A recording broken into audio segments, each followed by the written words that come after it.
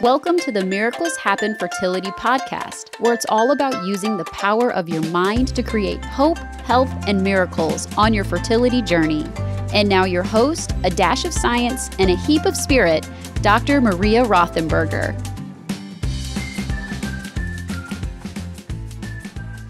Well, hello there. It is Dr. Maria Rothenberger, your host for the Miracles Happen Fertility podcast. Welcome to episode 144, The Wisdom of Taking a Break. I have just come off a retreat, a personal retreat in our trailer up at a campsite in Oregon here, where it's actually sunshiny today. What? It snowed this morning, and now it's sunshiny. Global warming? I don't know. Anyway, welcome to today's episode. We're going to be talking about the wisdom of taking a break. And it's on the forefront of my mind because I just took a long break, a nice long break. And here I am feeling a little more refreshed.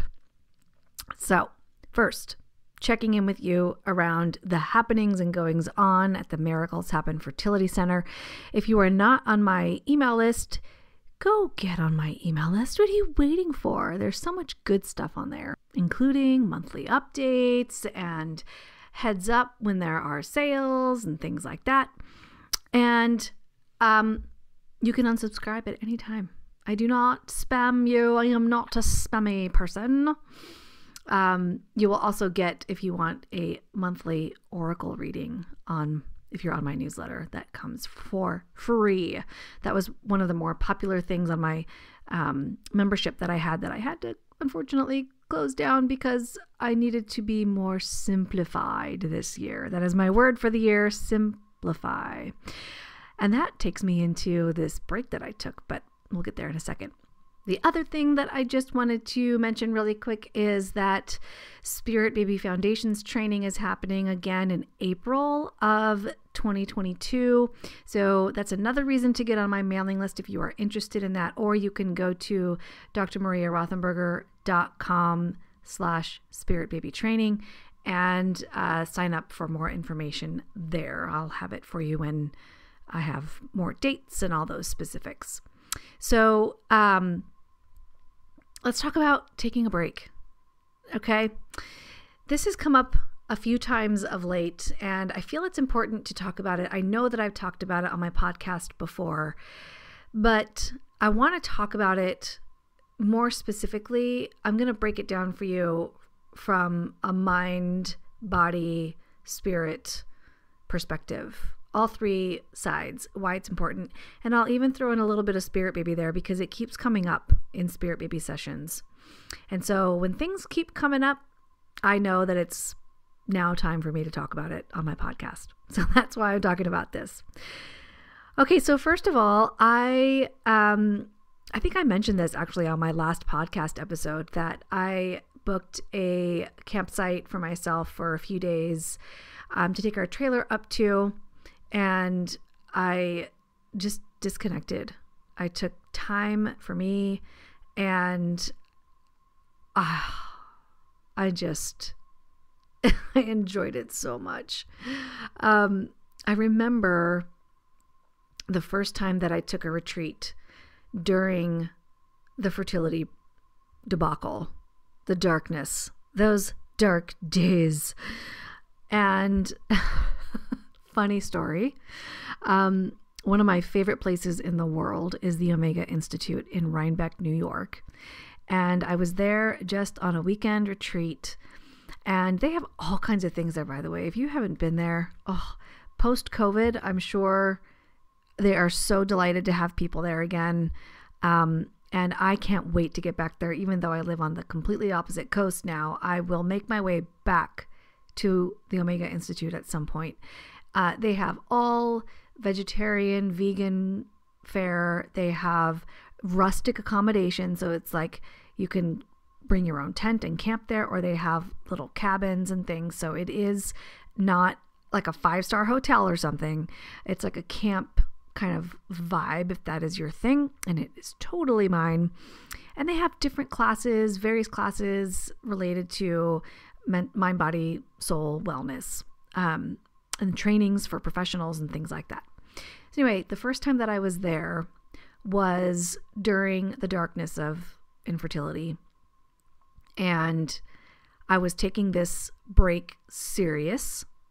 I hadn't taken a break for myself in eons, and my body and my mind were ravaged. I mean, they were just from all the fertility treatments and the depression, and if you've read Transcending Infertility, you know I was in a really dark place. So I went there to the Omega Institute and I booked a massage because that's what you do, right? It had been so long since I self-cared. I mean, like even getting a freaking manicure. I just didn't do that shit. I couldn't spend the money. I had to spend $8,000 billion on IVF treatments. I couldn't get a manicure. So I booked a massage and I said, I just have to do this for myself. And I went, and it was the best massage ever. And after the massage, I felt like intoxicated. Like I felt drunk. I feel like maybe she had released all of these toxins in my body and now they were like floating around, and I was walking around feeling like intoxicated. And you know what happens when you're like a little bit intoxicated, like buzzing a little bit, and like you're just happy and everybody is like lovely and stuff, unless you're an angry, intoxicated person. Then that's not that. I was in this just love state, and I went up to the massage therapist. You know, they give you a cup of water to drink and stuff. And so I was drinking the water, and I walked up to her in the hallway, and I was like, oh my God, that was the best massage I've had in my whole life. And I gave her a hug. She was like, that's great. You know, like she patted me on the back and stuff. Like it was just this awkward moment. Oh, it was awful. But it really was the best massage I had ever had in my life because I was so torn up mentally, physically, emotionally, spiritually, every which way that you can be broken. That was me. And so to be taken care of just for 1 hour, it was brilliant. And I felt drunk happy, and I decided to tell the massage therapist that and give her a hug. So I was awkward as normal. By the way, if you ever meet me in person, I tend to be a little socially awkward. I'm just awkward like that, right? Welcome to the world of an introvert. Okay, so anyway, the importance of a break. Let's talk about it first from a mental health perspective. Okay, so you know me, if you've listened to this podcast before, I am grounded in science-y, very, earthbound stuff, and I love these also esoteric topics. So let's start with the super grounded stuff, okay? Mind, body, okay? Let's talk about from a mental health perspective. Mental health, when you're dealing with fertility, needless to say, sucks. We are so torn up on various levels. Everything is affected. Our personal relationship with ourself even is affected. Our relationship with our partner, if we have one, with coworkers, just with our job in general, with being a person who is supposed to, quote unquote, I'm doing air quotes here, create a family and can't do this thing that's so natural and easy, right? And we can't. So our mental health takes a huge hit. And when you continue, I'm probably preaching to the choir right now, when you continue at that state of unwell mentally, when you continue in that state, there's like no coming up for air. It's like breathing through one of those little Capri Sun straws in a pool. It is so difficult. And you know what? The straw gets shorter and shorter and shorter and shorter until it too is submerged in that pool. So when you have a mental health struggle, especially when dealing with fertility issues, the majority of folks that I have talked to in the fertility world are not used to that. They're high functioning, conscientious people, and they're not generally used to a history of such devastating mental health issues. If you do have a history of mental health struggles, weirdly, you are like better prepared for this, right? I guess that's not that weird. You're better prepared to handle the struggles of mental health in fertility. But if you don't take care of it, you will be submerged underwater with that little Capri Sun straw, and you won't know what to do. You have to come up for air. And what does that mean? What we're talking about today is a break. It means a break. And I don't just mean like a break from treatments. I mean a break from thinking about this shit. I mean a break from talking about it. I mean a break from planning. I mean all of it. I mean go freaking hog wild. Take a vacation. I don't know. Drink if that's your thing. If you're depressed, by the way, alcohol makes you more depressed. But that's that. If you want to go and like play a bunch of like D&D with your friends, that's Dungeons and Dragons for those who are not nerdy. Do it for like a month straight. I don't know, however long it takes to finally feel like you're yourself again. You have to take a break in order to at least poke that straw up out of the surface of the water again, but ideally to emerge out of the water, at least your head, right? Because infertility is a big freaking deal. Making a baby, creating a family is a big freaking deal, but it isn't all of who you are. It isn't everything. So it's important to put it back in its rightful place so that you can alleviate some of that depression, so that you can calm some of the anxiety. Now, this leads right back into, oh, by the way, I should say, chronic mental health struggles, if you don't take care of them, they tend to decline. Things tend to get worse. So, you might think, oh, it's just, a little depression. I can handle it for a little while. I can like power through it. That's sort of like the Western culture vibe, right? Just suck it up, right? Suck it up. Just deal with it. P.S. Not to be a feminist, but I'm going to be a feminist right now, especially women. Women are not, quote, allowed to have tender emotions or be emotional at all. We have to suck it up even more. So there's that. All right. If you feel like you have to suck it up and carry on, you're doing yourself a disservice. It's time to take a break. And what happens after a large break, like a long month or 3-month break, then you can start taking micro breaks and alleviate pressure even more, like a soda bottle that's been shooken up really hard. You just open the cap a tiny bit and it lets out some of that pressure so that you're not just hanging out underwater forever. So take care of this now. It's probably not going to stay how it is. It might get worse. It'll probably get worse. I should correct myself. It'll probably get worse if you do not take care of this now. Okay, so this leads to me, in my work, right into the body. Okay, and again, if you've read Transcending Infertility, you'll know this is what I talk about a lot. Mental health, emotional health affects the body. I am not a nutritionist. I am not a physiatrist. I'm not a physician. I'm not a doctor, medical doctor. But all of the research shows and points to how our mental and emotional wellness affect our the heck is that sound? Our physical bodies. I think that was just like my heat that just came on. If you hear that whirring in the background, sorry about that. Anyway, so this is a la Dr. Bruce Lipton, The Biology of Belief, Dr. Joe Dispenza, You Are the Placebo. Lots of researchers have looked at this topic. So when you are so devastated mentally and emotionally, your body has a response.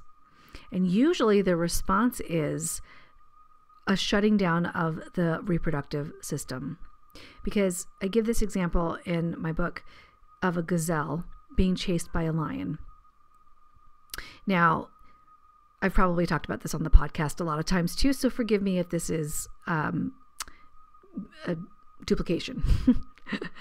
But when you are being chased when a gazelle is being chased by a lion, they run, right, for their life. They run for their life. Now, the lion tires out. The gazelle is like, okay, the lion went back home. And then the gazelle goes back to grazing as if everything's all fine and well. The difference between humans and the gazelle is that we continue to think, what if that lion crests over the hill again? What if? And so we're constantly in preparing to run mode or fight, or we're in freeze, right? Fight, flight, or freeze. That is lizard brain trying to keep us safe. And what happens when you are activated like that, when the sympathetic nervous system is activated like that, it shuts down non-essential, or not completely shuts down, but it hinders non-essential functions in the body. So digestion gets weak. You might experience constipation or nausea or pains in the stomach, things like that. It shuts down reproduction because no gazelle is reproducing in the middle of being chased by a lion, right? Neither is a human. Reproduction is not necessary when we are being chased by a lion effectively in our brains, when we're constantly worried about the threat. So that is how this mental and emotional unwellness affects your body.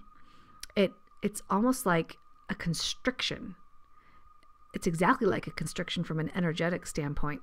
And this is where I'll be pulling in the spiritual piece, because I see this a lot when I look at folks' energy systems, their chakra systems, and I talk to Spirit Baby. There's this feeling of just total constriction. I want you to think about that for a second.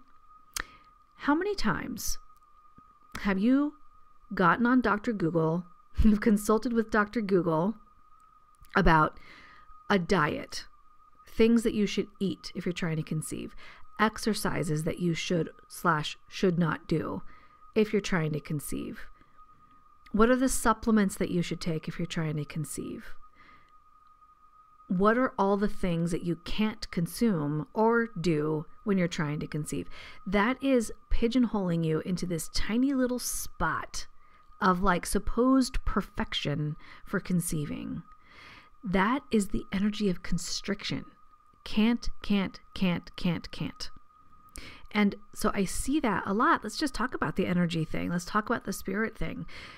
I see that a lot in folks' energy systems. I feel the constriction in their energy body. Now, energy moves a lot faster than material does. So I will sometimes see it in their energy field before it's even manifest in their body. But soon enough, it will manifest in the body.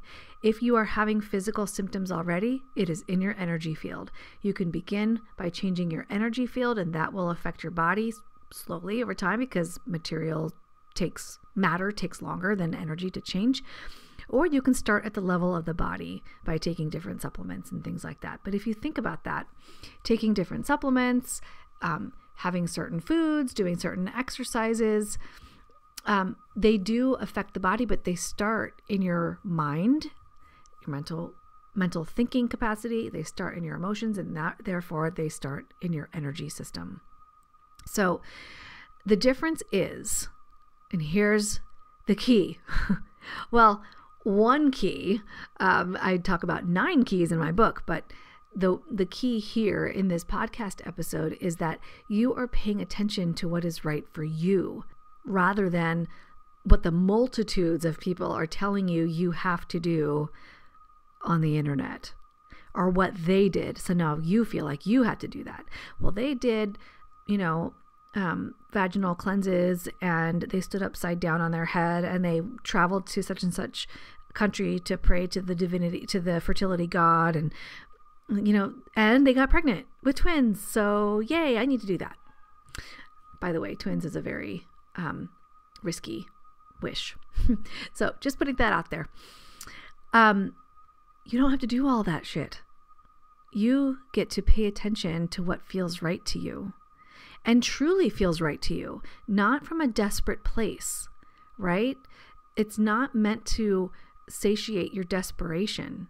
It's meant to propel you towards your goal, your ultimate goal. There's a difference there. And when I talk about accessing your intuition, there is a podcast episode about accessing your intuition. Just search for that. You'll be able to tell the difference. How am I coming from a place of desperation rather than a place of my actual intuition? Here's a hint. Intuition has no emotion at all. There's no positive affect. There's no negative affect. It's just fact. It just feels like fact. That's it. So when you tune into what your own body and your mental wellness needs, your intuition, when you tune in to your intuition, you will know already. Actually, 2 cups of coffee a day, that feels fine to me. If it feels good, awesome. If it feels neutral, awesome. If it feels bad, awesome. Now you have your information. Now you know, I can't have, or I'm not going to have 2 cups of coffee because it doesn't feel right. And then you know what happens energetically? The restriction goes away because you're doing what feels right to you. It doesn't feel like restriction. It feels like, I just don't want that. I think I gave an example recently of I have 2 boys and a husband. I live with all boys except for the cat who's a female and doesn't like me. How messed up is that? That suck. Anyway, so they all, for whatever reason, love sweets. They're all sweet tooths. I am not a sweet tooth. I just don't have a sweet tooth. I love savory things.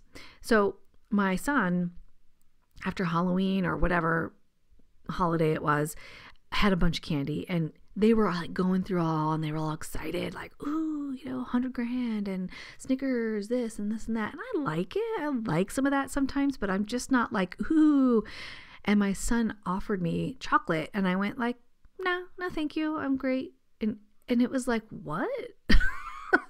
Like he couldn't even understand that I was so like, no, I'm good. I could feel it. Like I could just feel like I don't need that right now.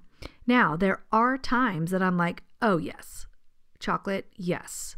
Or I like sour things sometimes. So like Sour Patch Kids, yes, that feels good to me right now. That feels great. It's like an instant knowing. There's no positive judgment, negative judgment. There's nothing. It's just instant. I just know. My body needs that right now. I'll do the same with food. What do I want for breakfast? Do I want, A or do I want B? Oh, A. Yep, A feels better. Sometimes it's equal. And so then, yay, options are open. But do you see how this is like the spectrum of tuning into your energy, using your intuition, and that affects your mind and your body ultimately. So let's talk about how this comes up in Spirit Baby sessions. Most of the time, Spirit Babies don't need anything from you. They're perfectly happy and waiting or moving things around on the other side, getting ready, whatever it is that they're doing. They don't need a whole lot from you. Some babies do. Some babies have requests, or they need a shift, or they need a question answered, or they need to make an apology for whatever reason. Some babies do have that. But for the most part, babies aren't going to say, yeah, I really need you to take that one supplement. I really need you to take CoQ10. They're not going to say that for the most part. What they will say or communicate to me, and they probably are communicating it to you too, you're just not listening to it, is they want you to be loving toward yourself. They want you to feel in alignment with your highest good. They want you to feel peaceful. They want you to feel playful. And they'll often reference times when that existed, right? So like the last few sessions that I've had, babies have referenced when their parents have been more playful. Like they used to do art, or they used to dance, or they used to sing, or they used to, jump on a trampoline. It doesn't matter what it is. but they feel there's that energy of like playfulness and just being alive, being happy at being alive. That's what babies communicate. They don't talk about, a particular supplement or diet or removing something from your diet. They don't talk about that at all. They just talk about you're loving yourself and being love and being joy.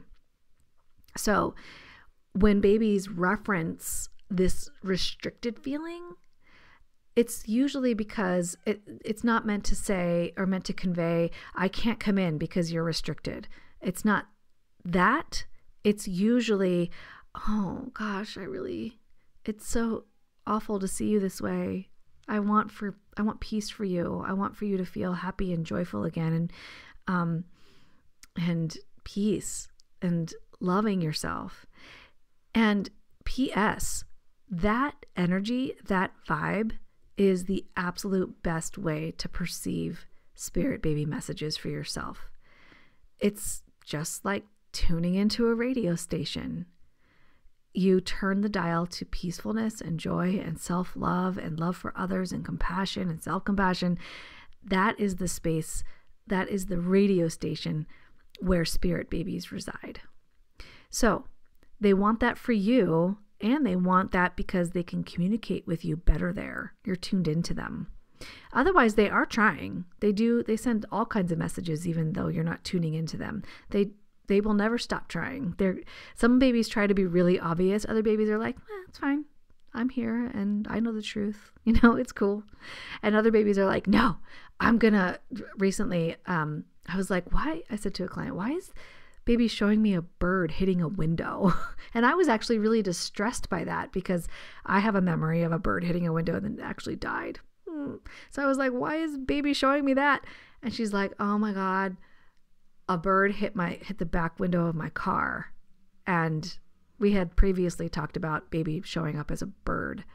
So anyway, babies will be that obvious. They'll show animals or things that they're not behaving quite right. And so that's usually a clue.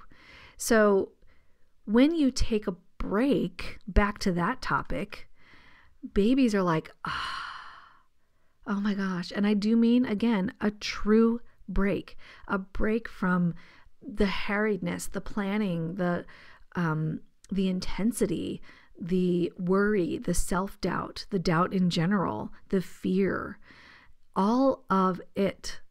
Being able to remove yourself from that, or at least acknowledge when that's happening and give yourself some self-love, take care of yourself during that, and acknowledge that as your brain simply trying to protect you from future trauma, because we all know the infertility world is very traumatic. And then give yourself a fucking break. Go do something. Go be somewhere.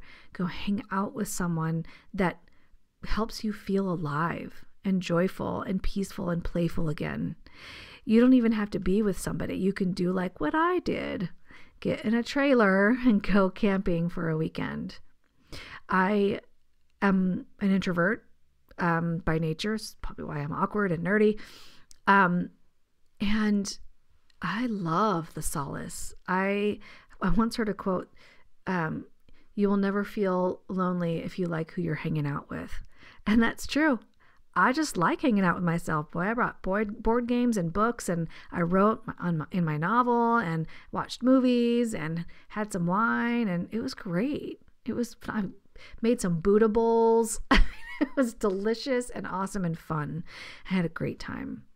And when you do that, that is like the ultimate self-compassion. It is such a beautiful energy to be with. Now, if you do take a break and you notice yourself feeling squirmy and like antsy, that means that there's some stuff in there that needs to come to the surface. That means there's darkness or worry or pain, just pain that needs to surface. So I highly recommend taking a break and doing a ton of self-care while you're taking a break. So that means journaling. That means having hot baths. That means going on hikes or walks or bike rides, or being in nature, really taking care of yourself, because it needs to come out in order for your spirit and your soul and your body and your mind to detox. That's what that is. Oftentimes folks keep busy so that they can avoid the pain that's residing there. And you know what pain says? Pain says, all right, I'll wait. And as soon as you're still, pain shows up. So be forewarned. I highly, highly recommend that you take a break if you're feeling completely overwhelmed and in a dark place. Take a freaking break. And then expect some darkness to show up. So you might be going, hey, Maria, WTF, you told me to take a break. I thought I was going to be chill. Instead, I cried the whole time. Yes, please do. Let that shit go. It has to come out. It has to feel everything, be messy. I don't care if you're in a ball in a fetal position, crying for an entire weekend of a break or an entire 90 days of a break. Okay, not 90 days. No, not 90 days. If it's more than 3 weeks, okay, then maybe we should have a conversation. That might be major depression, and that's a different conversation. Also, if you're having suicidal ideation, especially if you are planning or having intent around harming yourself, 911 immediately, or the National Suicide Hotline, or you can text 741-741 to talk to someone immediately. That is a different thing. That is not taking a break. That is deep, deep pain and needs professional help. And it's completely okay. That's what we are here for. We mental health professionals, we're yay, another person we can help. So please take advantage of that. You are valuable and important, and those resources are there for you.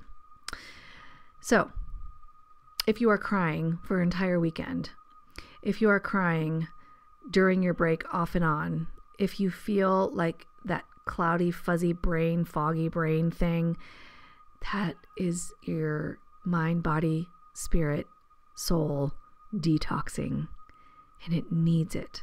Please allow it to happen. Please. Okay. That is the wisdom of taking a break. On the other side of taking a break, you may feel exhausted. You may feel energetic. Both are equally correct. Both are equally possible. Both are equally fine. What the most important thing is that you can move forward now with more clarity, more ease, hopefully more gentleness and compassion toward yourself. And that always moves forward in your relationships and in your experiences with other people, your movement through the fertility treatment process. If you're doing that, your connection with spirit, baby, it improves everything. It just improves everything. So go be wise. Choose to take a break if you know that you need it. And the one question I know that comes up a lot is, yeah, but I'm such and such age, so I don't have a lot of time. I'm feeling the pressure. I have to be pregnant now. Well, guess what? When you don't honor the fact that you need to take a break, you push that away from you. You push it away even more. So honor yourself. Take a break. Invite the universe to align with your wishes through peacefulness and self-compassion. The universe is listening, my friend. Okay. Until next time, take a break, be wise, and be well.